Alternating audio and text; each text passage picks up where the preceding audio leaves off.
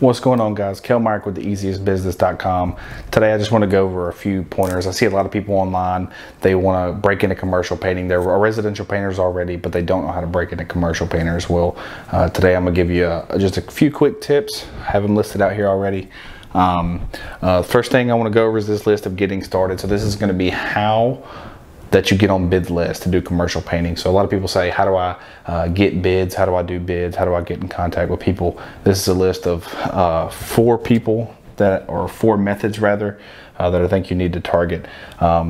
These two are gonna be local GCs and drive-bys. I think these are going to be your most effective methods. I think that these are going to be your easiest methods to get your foot in the door. So local GCs is pretty self-explanatory. Google whatever city you live in, general contractor. So if you live in Phoenix, type Phoenix general contractor, you'll see a big list of general contractors depending on how big the city is that you live. Start calling them. Hey, I'm a painter, licensed and insured. I'd like to get on your bid list. Sure, what's your email address? You give them your company email address, and as soon as they have opportunities in the area, they'll shoot it out, because it's preferred that they have multiple bidders on the same job so they get the best price. So they'll get, you know, a building to build, a high rise or whatever, hotel, a tenant fit out, anything like that, and they'll send that bid out to 5-10 painters, and they'll pick the lowest number, or they'll pick the number that they feel like is the most accurate. And they have in-house bidders. That's how it works. They have in-house estimators, and they'll compare their numbers and their takeoffs to yours, and they'll decide based on, you know, how many ever bids they get, and they'll review all of them as well. So local GCs, that's what you want to do. Drive-bys, this is anytime you go and you drive by a construction site. Let's just say you're going down the road and you see a new commercial building being built. Depending on the city you're in, that could mean a new high-rise being built. It could mean a Wendy's, you know. But 9 times out of 10, you're going to go by that construction site, and it's going to say Wendy's coming soon, blah, blah, blah, general contractor, this builder, or whatever. And 9 times out of 10, the builder is going to advertise who they are on site. If they usually they'll have a phone number as well, and if they don't have a phone number, you can just Google the name and call them. I've even went by a site that didn't have a phone number, didn't have a GC listed, but when they hung the construction fence, the orange construction fence around the perimeter of the job site, there was a company name on that construction fence, and it was actually the site work subcontractor. When they put it out, they had the construction fence tailored to their name. So I Googled them, called them, asked the guy who answered the phone who the GC on that project was. They told me the GC of the project, no problem.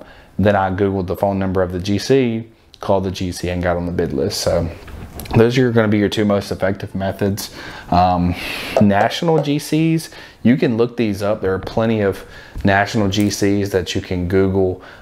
They mainly travel around and open up chain restaurants and chain stores and do work on those. So like a lot of people will follow like Walmart, Target, you know, Wendy's, Kroger, grocery stores, just any chain store. There's companies that follow those businesses around to wherever that they are opening locations to, and you can get work like that. So you can get on these people's bid list and say, hey, I wanna, you know, let me know whenever there's a new whatever in this state, and they'll put you down for a certain state, a certain city, a certain area, a certain geographical region. And anytime they open up those chains within those perimeters, you'll be notified and you'll be asked to bid the job. And this is probably going to be a little bit harder for a lot of people. Exchanges. When I worked for the biggest contractor in Virginia, we were part of a builders and a contractors exchange. So it's basically like a hub, a website that you go to. You actually have to pay a membership to be a part of it. But basically you could see every job being bid, and that's where most of our documents came from. So a general contractor would get a bid, and he would post it on the exchange, and everybody who was part of that exchange could go look every day and see what new job opportunities were coming up, what their due date was, and they could just download the documents right there. So let's say you're in Philadelphia. I would Google Philadelphia Contractors Exchange or Philadelphia Builders Exchange, and whatever comes up, that's what I would look into. A lot of times those do cost money and memberships to keep the maintenance on the website, and then you have like 2 or 3 gatherings a year where you meet up with GCs and subcontractors and have socials and things like that. Just a couple tips when you first get into it. This is going to be your most important thing, in my opinion, is reading blueprints. The issue I see a lot of residential painters they run into is they don't know how to read plans. So you don't need to have software. Software makes it a little bit easier on the math side. It's a little bit harder to get the hang of as well. I've used software and I've done it by hand. You can actually do it faster by hand than if you use software, but software is a lot cleaner. You're a lot less likely to make a mistake if you use software. But you need to learn how to read plans. The first thing you need to do is you need to go get you a printer that can print ledger or 11 by 17 prints.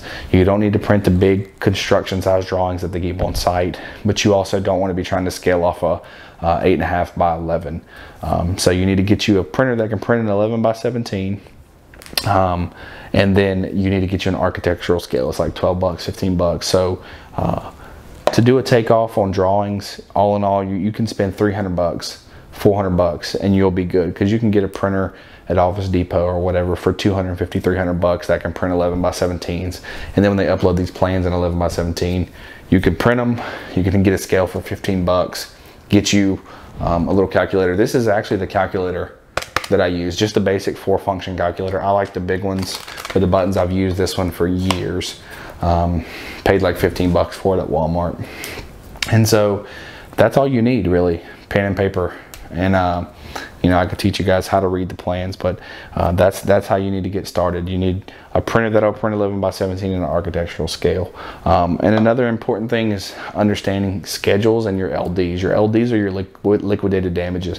So when you start looking at these jobs, pay attention to the specifications. Usually they'll throw a schedule in there with the spec package.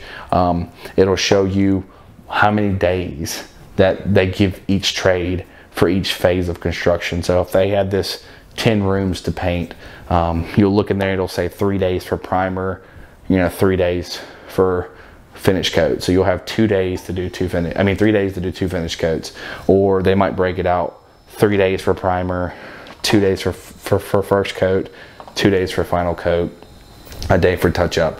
Because if you delay that schedule, if you can't meet that schedule and you bid the job and you sign the contract and you can't meet that schedule and you push the project back, there'll be a section about liquidated damages in the project specifications, or in the general info, or wherever they put it. There's different contractors do different things, but you'll find a piece of information saying some projects have been thousands of dollars a day, some are 500 a day, some are a couple hundred a day.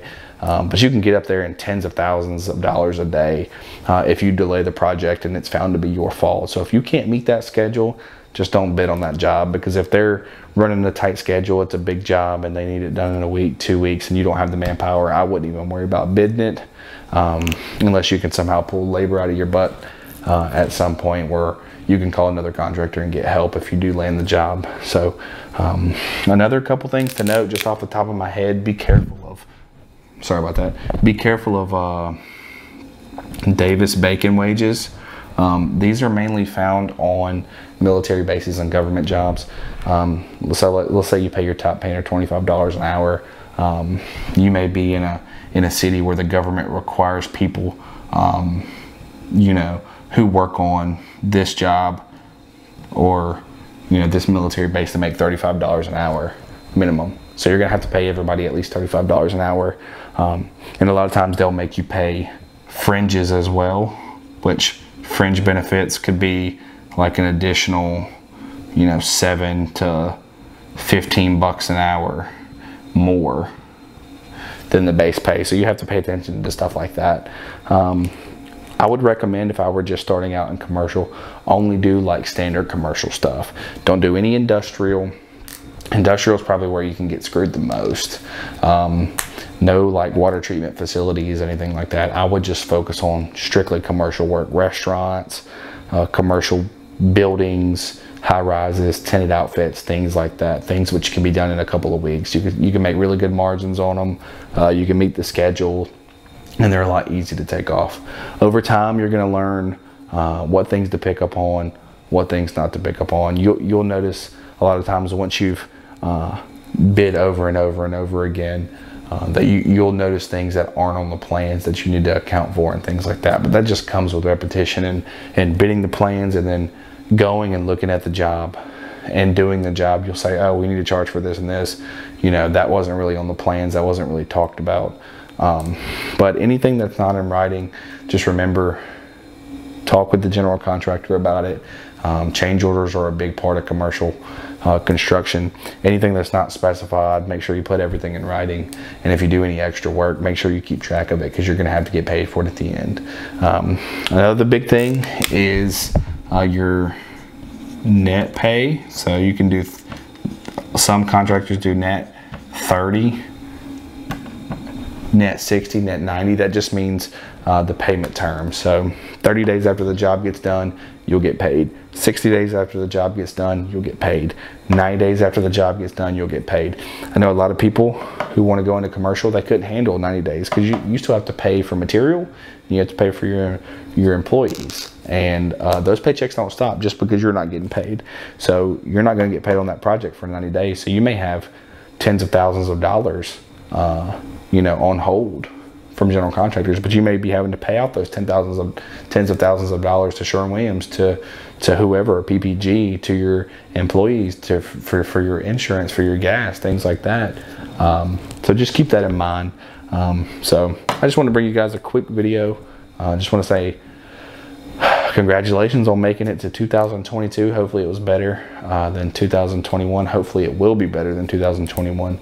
I'm planning on grinding pretty hard this year. I really want to scale up the education side of the paint business, maybe get into some other trades. I really want to scale up my real estate business as well. I'm trying to do big things in 2022. So I'm gonna start off day one, January 1st, 2022, with a lesson.